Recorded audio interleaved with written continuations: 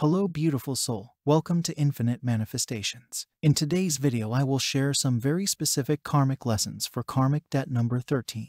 If you don't have a karmic debt number 13 you will still learn some numerology secrets, so keep watching till the end. Popular culture tells us to avoid certain numbers. 13 comes to mind, and embrace others. Hello, lucky number 7. It's ironic, therefore, that one of the central tenets of numerology, the study of the spiritual meaning of numbers, is that there is no such thing as a good or bad number. Every number has its ideal attributes while also presenting us with certain patterns and challenges. Diverse numbers and the various conditions in which they appear can function as indicators of change and what is to come, much as full moons can encourage various activities and behaviors in people. Each number has a spiritual significance that may be applied to individuals in a variety of ways. Simply keep an eye out for patterns and repetitions in your daily life. Much like beginner tarot card readers, you just need to learn what these symbols represent. Besides the present moment, numerology can predict the future and identify signs of the past that are linked to our karma. When someone is born, they bring with them numerical energy based on their birth date and name. Numerology can determine our prior baggage and what we have come to do in this life using the statistics, which we call our life path. Karmic debt numbers are just obstructive karmic patterns. That is, someone went through multiple incarnations trying to solve a problem or evolve an aspect and was still unable to do so. When a person is unable to break this barrier and appears to be imprisoned in an unending karma, it is not necessarily due to a lack of willpower. Ignorance results from not being aware of oneself. Imagine going your entire life without recognizing you carry such a load. That is why I'm here. If you want to learn more about numerology secrets, spiritual growth, or just want to receive some positive vibes, please don't forget to subscribe. To identify any karmic debt numbers, please watch the video in the info card. The karmic debt is also known as a testing number, a warning number, or a hidden number. The karmic debt number basically implies that you have a debt to pay in this lifetime for activities you took in a previous existence. When you see this number, it indicates that you will have considerable hurdles or difficulties with a specific subject in your life. The number 3 in the 13 signifies creative energy and excitement that manifested as superficiality, laziness, and using words to hurt people in a previous incarnation. In this life, you have the opportunity to correct past errors that are now a burden.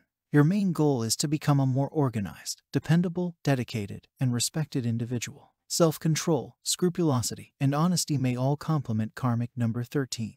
You must become more organized and responsible in order to have a better life. Karmic debt number 13 also implies a debt of accountability for one's deeds. Whatever you do, it is critical that you understand all of the possible implications and are prepared to accept them with dignity. The expression of duty is also the reluctance to undertake something if you recognize that you are unable to cope with it and hence cannot accept responsibility for it. The number 13's harmony will represent a new stage in your life. Karmic debt number 13 frequently appears to persons who are continually looking for a goal in life.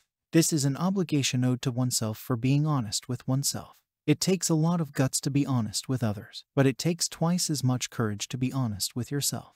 The karmic debt number 13 indicates that you need to understand yourself, your true aspirations, viewpoints, wishes, intentions, and your power to achieve your goals. Your inner core will guide you through life after you have found a balance inside yourself. Be real, straightforward, structured, deliberate, and transparent if you wish to balance number 13. Now listen carefully. People who are well organized do not squander time. They understand that remaining organized and productive go hand in hand. They create and maintain daily and weekly routines. They set timelines and objectives. Most importantly, they adhere to them. Similarly, if you live a cluttered lifestyle, you won't have enough time or space to meet deadlines or fulfill your goals. Examine your bucket list or create one as an experiment. Make a list of the goals you wish to attain this year or in your life. Then write down what you'll need to do to get there. Life is short, so do what is most important to you. More things equals more clutter. People that live orderly lives only keep what they absolutely need and want. Having fewer possessions also means that you will appreciate them more and will feel better about using all you own rather than letting half of your possessions build dust. Have you ever felt like you don't have enough space to keep everything you own? Get rid of some stuff instead of renting a storage unit or purchasing a larger home. As an experiment, write down the number of items you believe you require. After that, make a list of everything you possess. If the quantity of items you really own exceeds your ideal need list, it's time to downsize. This number frequently appears to persons who are continually looking for a goal in life. This is an obligation owed to oneself for being honest with oneself. It takes a lot of guts to be honest with others, but it takes twice as much courage to be honest with yourself. Karmic debt number 13 indicates that you need to understand yourself, your true aspirations, viewpoints, wishes, intentions, and your power to achieve your goals. Your inner core will guide you through life after you have found a balance inside yourself. Be real, straightforward, structured, deliberate, and transparent if you wish to balance number 13. Being accountable isn't always easy, but it is important and worthwhile. It builds trust within teams and can earn you respect. Understand your role. You must understand your obligations in order to be held accountable. Be truthful, set away your pride. If you require assistance, request it. And if you've made a mistake, own up to it. Please express your regret. If something went wrong and you were to blame, apologize. And show them what you're going to do to make things right. Make good use of your time. People must be able to rely on you to complete tasks on schedule. So, prevent procrastination and efficiently prioritize your responsibilities. Don't go overboard. Taking on too much will almost always result in a missed deadline. Be realistic about how much you can fit into your schedule. Reflect. Accountability allows you to learn from your actions. Your attachment to pleasure is accompanied with a natural lack of self-control. In all likelihood, you are constantly eager to satisfy your body and mind's primal desires, and you exhibited very little self-control in previous lifetimes. This debt number is requesting that you stop this behavior and concentrate on strengthening your self-control. It's a priceless tool that assists people in pursuing their genuine passions in life. You will be able to pay off part of your karmic debt if you strengthen your self-control. Laziness is a general human quality, although it is more prevalent in persons who have a karmic debt number of 13.